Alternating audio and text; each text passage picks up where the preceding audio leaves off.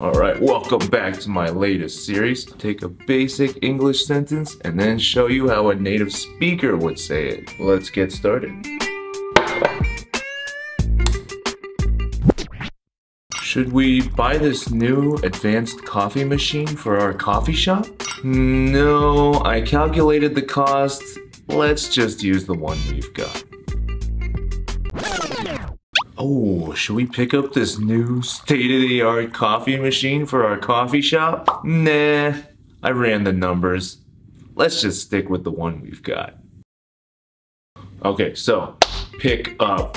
Pick up actually has many meanings, but right here, it just means to buy. It is super duper common for native speakers to say pick up instead of buy if you're thinking of buying small items like groceries or household goods. For instance, I need to pick up some soap from the store. I need to pick up some soap from the store. I'm going to go pick up some food from the supermarket.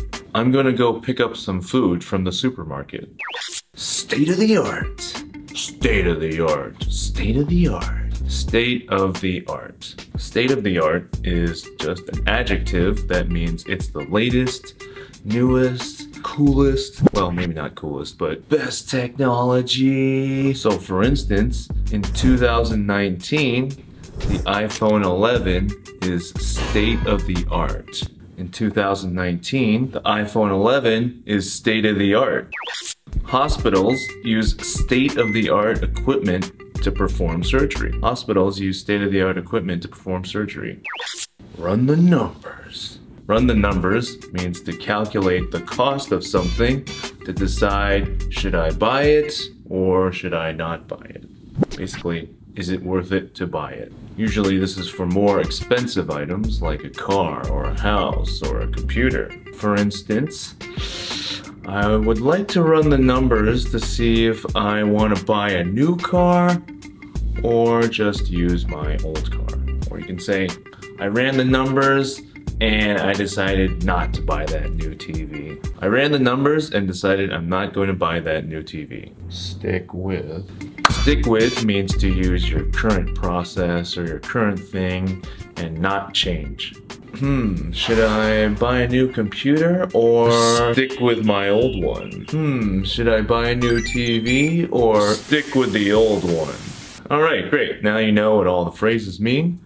Let's take a look at the native version again. Oh, should we pick up this new state-of-the-art coffee machine for our coffee shop? Nah, I ran the numbers. Let's just stick with the one we've got.